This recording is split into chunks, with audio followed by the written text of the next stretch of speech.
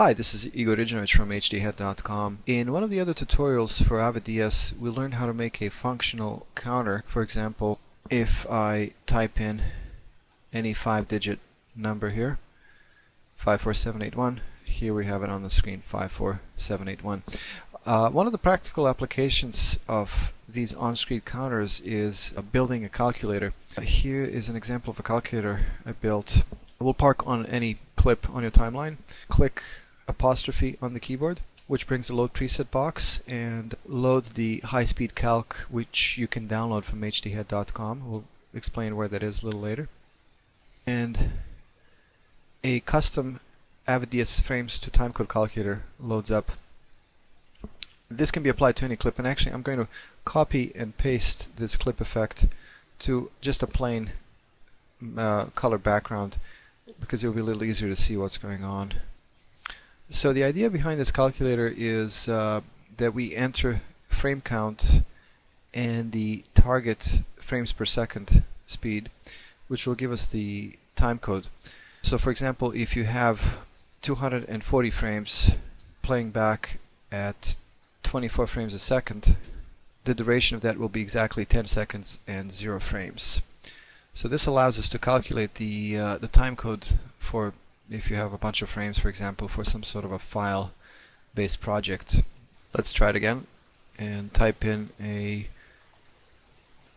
number of frames in here. 48,723 frames playing back at 24 frames a second would give us 33 minutes, 50 seconds, and 3 frames on tape. And if we change this, let's see, at 30 frames a second, we will get 27 minutes, 4 seconds, and 3 frames. There's already a DS calculator under Tools menu. This built-in calculator can do pretty much the same thing. If I type in 48723, that is 27 minutes, 4 seconds, and 3 frames. The same number that we have on with this built-in calculator.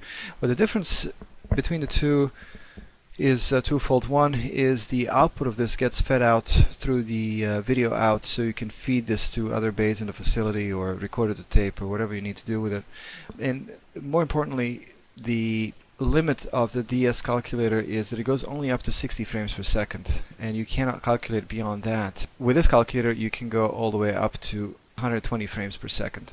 So for example, 48,723 frames when running at 120 frames per second would give you 6 minutes, 46 seconds, and 3 frames. So this is a good tool for calculating high-speed photography times and things like that. The underlying structure that's working behind the calculator is somewhat complicated. You know, there are a lot of trees nested and a lot of stuff, a lot of math going on, so we can't really get into that. There's just not enough time. And because of the complexity of the calculator, it is not particularly fast. And what I mean by that is if I type in a number, it takes a little bit of time for it to calculate. I mean, it's still pretty quick, but it's not instant. On a slower machine it could pose a problem. So there's an alternate high-speed frame express counter which does not have a graphics output. And the way that works is we're going to create just a black clip, so we can apply a clip effect of high-speed calc express. And what this calculator does is it has no output at all, but it has the same inputs and outputs here in the property builder. So for example, if I say 240 frames at 24 frames a second, the calculation is very fast. So at 240 frames at 24 frames per second is 0 hours, 0 minutes, 10 seconds, and 0 frames. So it's the same basic input and output that you would have in this visual calculator, except for it's all given to you in this fast user interface. Both the high-speed calculator express and the regular visual Avid DS frames to timecode calculator are available for download from hdhead.com. And although I've taken a great care making sure that all the calculations are precise and correct, please understand that there could be some errors in the math, so always double check your results.